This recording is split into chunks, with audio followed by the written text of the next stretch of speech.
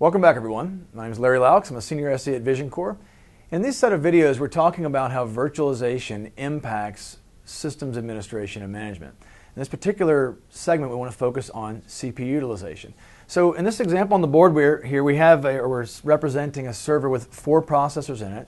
And recall that in a non-virtual space, if I had that same type configuration, I would have a single operating system there with applications with those 4 available cores. When we virtualize now, if I have 20 or 30 VMs on this particular box, they have to share those 4 available cores. Now, it amazes me every week I talk to people, and sometimes customers don't realize that virtual machines are not all running on a processor at the same time. But if you think about this, it should be kind of intuitive, right? If you have 4 cores available and you have 20 single vCPU VMs on the box, in other words, a VM that's been assigned a single processor, it should make sense that they can't all be running at the same time because we only have 4 cores.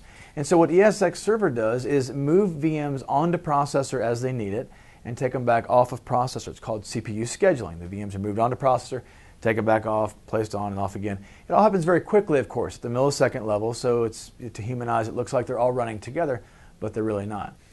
Now, when a virtual machine is not on a processor, it's effectively paused or suspended. It literally can't do anything during that space of time. Now, we are talking about millisecond level, but I want to show you guys today how important it is to understand how VMs are scheduled to processor so that you can better manage the environment. So we're going to use these little cards here. We have a couple of single vCPU VMs, and we have a VM out here that requires 2 CPUs. And so just in the course of the day, as ESX is scheduling its work, we'll say that these virtual machines here, these single vCPU VMs, were scheduled onto processor. And during this particular slice of time, this dual vCPU VM also needs access to processor. Now, one of the rules with ESX server scheduling VMs to processors is that a multi-vCPU VM can't be scheduled at all unless all of the processors are available at the same time. Once again, if you think about it, it should be intuitively obvious why this is the case. If I have a VM that the guest OS is being told you have 2 CPUs, we'll just say it's a Windows server, right?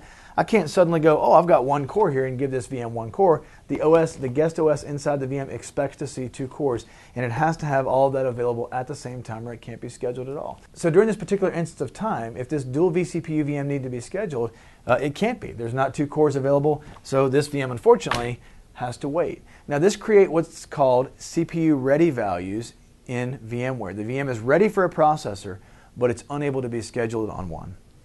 And as you would imagine, any significant amount of this in the environment and the performance on this VM is going to go down very quickly because the VM is paused. Of course, it doesn't stop requests from coming to the ESX box from the users and things like that, other demands in the environment, but the VM can't do anything about it because it doesn't have a processor right now. So, of course, given some milliseconds of time, perhaps this VM gets migrated off a core. Now I can schedule this VM because we have 2 available cores.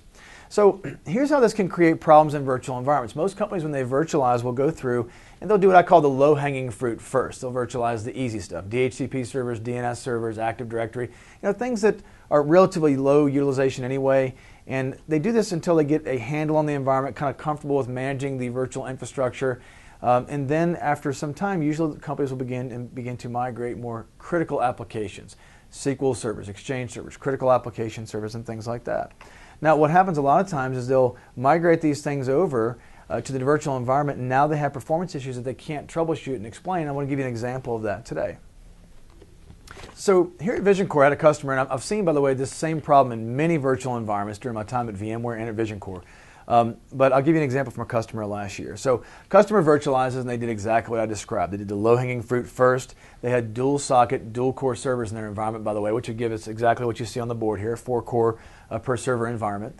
And they began to do P2V migrations and migrate things over from the non-virtual space onto the ESX servers. Now, pretty much any server you've bought in the last 5 years is probably at least a dual socket server, if not more. And when we P2V migrate those things over, by default, a lot of times customers will just bring those over exactly as they are. So if it was a dual socket server over here, it's dual socket over in the virtual world, quad socket over here, quad socket in the virtual world, and so on. Now the reality is most of our non-virtual servers are running at very low utilization anyway, so this can be very wasteful. If I have a dual socket server that's running Windows in the DHCP service, that box would probably, with one processor, only run at like 1 or 2% utilization. To bring that over into a virtual environment with a dual vCPU setup, right, is just a waste of resources because of scheduling issues. So what this customer found is he had some critical systems that he had migrated over to the virtual environment, some SQL boxes actually, and they weren't performing very well. He would look at the ESX utilization in Virtual Center, and vCenter said that it was running at about 60% utilization. It was moderate utilization on the ESX server, but still plenty of horsepower left. But you go inside of the virtual machine, and Task Manager and Windows and other tools he had showed that the VM was at 80 to 100% utilization. Absolutely pegged. Utilization for the users, or performance rather for the users, is very, very poor. So what was happening in this customer's environment is they've mixed single, dual, and quad vCPU VMs on the same 4 core boxes. This creates a scheduling problem, potentially, depending on your utilization levels. So ESX is running along, for example, and it would like to, this dual vCPU VM would like to be scheduled, but right now it can't be because there's only 1 core available.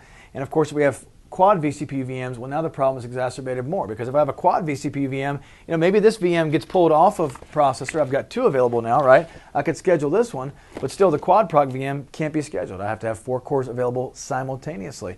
And of course, with a low core density server like this, it's going to be pretty tough to grab 4 processors all at the same time if that box is running at moderate utilization levels.